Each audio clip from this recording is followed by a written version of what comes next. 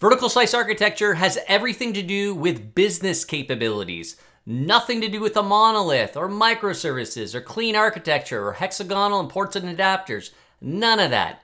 Business capabilities. So what's a business capability? I think most people really do know this. If you think about an organization, it's just their ability to execute successfully some type of business activity. In other words, it's really just defining the what. What would you say you do here? The problem with this diagram is solely focusing on the technical concerns of what we're trying to do. Vertical slices, again, is about capabilities. That's not to say that we're ignoring kind of the technical concerns. This could be a monolith. This could be microservices. That's not really the point here. What we're really trying to describe with taking this slice out is we want to take a slice of capabilities. Before I jump into some examples, I'd like to thank EventStore for sponsoring this video. EventStoreDB is a new category of operational database built for event sourcing, CQRS, and event-driven microservices. For more on EventStoreDB, check out the link in the description.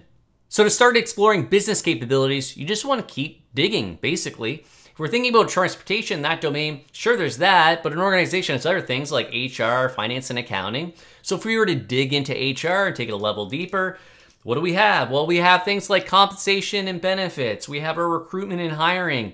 We have education and training. If I were to dig into recruitment and hiring, we would see things like screening, our evaluation process, what our interviewing and that process looks like, how we deal with our offers for employment. The list goes on, and we could take these even further. If I looked at interviewing, I'd probably see all the things that entail to that, all the capabilities that are involved in our interviewing process. And you'll notice I've been using the word process a little bit here, like the hiring process or the recruitment process, because they're business processes. That's a part of these business capabilities. I haven't been talking about entities.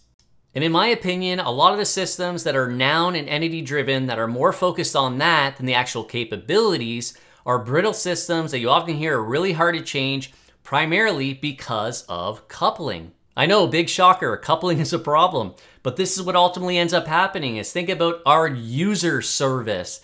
And it has everything to do with a user in our system, whether it's a user that logs in, an employee, everything needs or relates and it needs access to the user service. So we have all this coupling to our user service.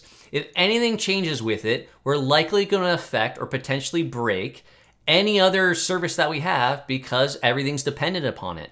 You don't need one model to rule them all, meaning you don't need one model or one concept that exists only in one singular place, like a user, some God object here.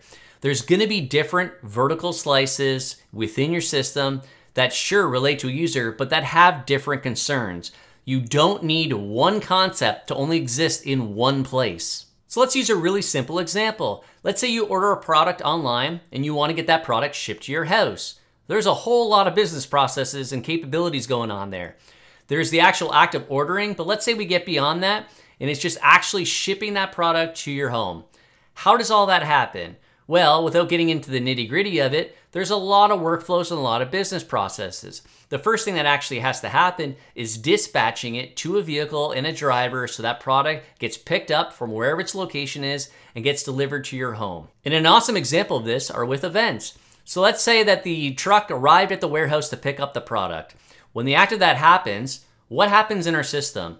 Do we just change a record? Do we just update some record of, okay, here's the bill of lading? That's all it is, because this is what we're going to derive from this, is that a shipment change, here's the shipment ID, and here's the bill of lading. No, not really, because there's a lot of reasons why the bill of lading could change. Maybe it's after the fact. Maybe when the actual item was picked up from the shipper. Data like this in CRUD is not explicit. You have no idea what the capabilities are, because really all you're exposing is CRUD. All the workflows at this point then are simply in the heads of the users ultimately operating in your UI, performing the CRUD. Rather, if you actually had the act, which you really would in this industry, is you would actually have a pickup at a particular stop and define that that was loaded, that the freight was loaded, that the item you ordered was loaded onto the truck with the shipment ID, what the stop was, when that occurred, the bill of lading, maybe some other notes. Same thing when the truck departs or when the truck arrives at your actual final destination, you have some type of proof of delivery. This is all workflows. We're all talking about capabilities here. So when I'm talking about vertical slices, that's what I'm talking about. The vertical slices of business capabilities. In my illustration of kind of executing a shipment, there's a long business process that could potentially occur there. It's not just entities and updating and having a shipment service. That's not really the way it works. It's that having certain actions that are grouped together because that's what they form as that business process of executing a shipment. So that's why I said at the very beginning that comparing it to a monolith, microservices, clean architecture, none of this actually makes sense because what we're focused on is grouping by capability. One of the benefits of doing that is that then you can decide within that vertical slice, depending whatever it is, you can decide, oh, okay, this vertical slice, we might be exposing some HTTP API. We just have some underlying data around that, no domain model. Another part of that may be just purely message and reactionary driven async. It has a rich domain model with it. Maybe another one, we have an HTTP API. And why I say not a monolith, not microservices, is because we're thinking about this logically. You may have a mobile app that's a part of one particular vertical slice. That could be written in a completely different language, in a completely different repository. That's still a part of it. That's still a part of the vertical slice. But vertical slices doesn't magically solve all life's problems and all life's complexities here in our systems. That's not it at all. It's just we're really focusing on cohesion around those business capabilities. That's our driver. You're still going to have coupling between vertical slices. How you choose to have that coupling is a whole different topic. But you'll notice there's really not really been anything technical about coupling between layers and all that stuff. That's not really it at all. You are going to have workflows likely that will span different vertical slices.